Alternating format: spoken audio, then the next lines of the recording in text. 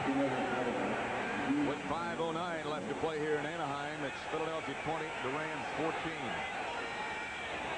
Two tight ends. The counter play to Kurt Warner. He's going to be thrown for a loss by Jesse Small. It just took too long to develop. This has to be driving John Robinson crazy, because John Robinson is a running coach and a running back coach, and he likes his running backs to get their shoulders square and get that thing, boom, going upfield.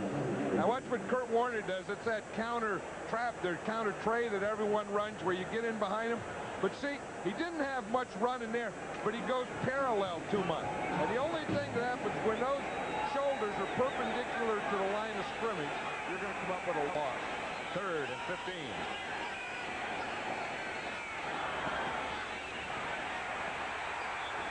Everett under pressure. This time from Clyde Simmons, Brown, and Reggie White.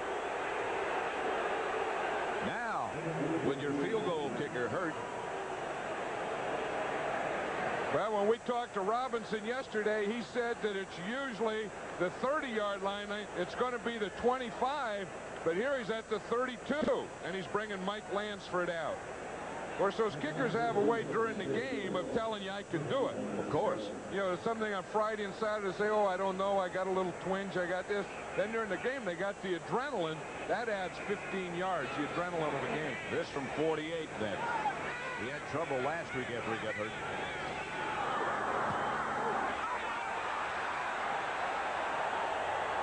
Not even close. Maybe he shouldn't have listened to his adrenaline. Maybe he shouldn't. Still 20-14 with 4 minutes to go in the 3rd.